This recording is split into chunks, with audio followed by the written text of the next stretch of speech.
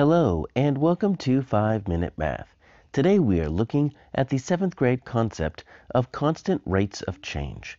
This is standard 7.4a in the great state of Texas, and we are using item number 11 off the 2016 released STAAR test.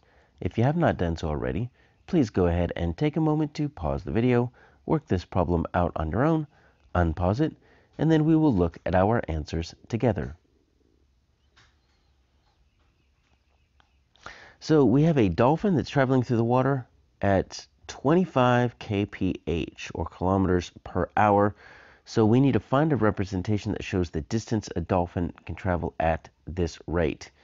And the one thing that we need to remember is the basic equation: distance equals rate times the time. So how far you go depends on how fast you're going, the rate, and how long you're going at that rate, as long as it's constant. Now, if you're fluctuating, changing up and down, that's going to change it a little bit. But if it's constant, we can use this simple equation. So let's see if that distance equals rate times time makes sense for A right here. So distance, they've got it listed right there. And then we've got the time, and then they're telling us this 25. So let's see if that works. Well, 0. Let's just see if I can plug this in. 0 equals rate is 25 multiplied by 0. Does 0 equal 25 times 0? Yeah, because anything times 0 is 0.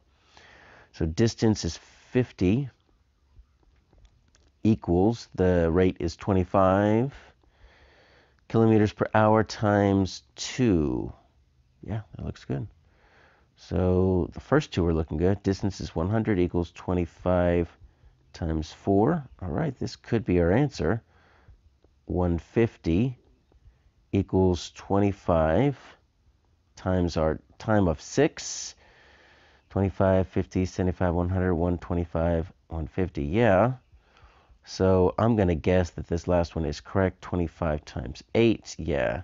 4 25s get you 100.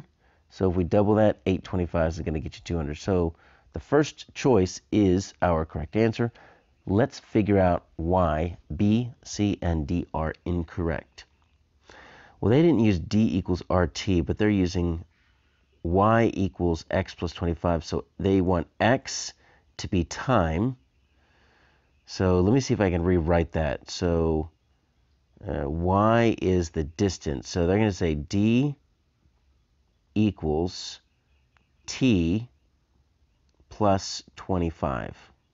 So I'm going to rewrite this into our D, R, and T that we've been using. So we know that A is correct, so we can plug some of that in. Let's look at that first one. So that first one is going to be 0, distance, equals 0 plus 25. Yeah, that's not going to work. It's not an additive relationship. It's a multiplicative relationship. And it's not working even on that first one. I think it gets sillier as we go on. So let's try that second one. 50, that's my distance, equals my time, 2 plus 25. Yeah, that's just not going to work. All right, so B, no good. It's not an additive relationship. Rate is always a multiplicative. We have to multiply, not add. So C is kind of tricky. Looks pretty good. Look at this. 0, 0, 0, right? 1 and 25, okay. 2 and 50, yeah. 3 times 25 is 75, yeah. 4 times 100, 4 times 25 is 100, yep. And 5 times 25 is 125. So what's the problem? Look, they switched it. They switched the distance and the time. We know that distance equals rate times time, but look what they did. They said, let me not do the 0 because that one actually works. They say distance 1 equals the time. The rate is 25 and the time is 25. So they just inverted these two axes. If they had shifted those labels, C would actually be good. And then in 5 hours, a dolphin can travel 135. Well, that doesn't help us with any other items. That only helps us with 5 hours.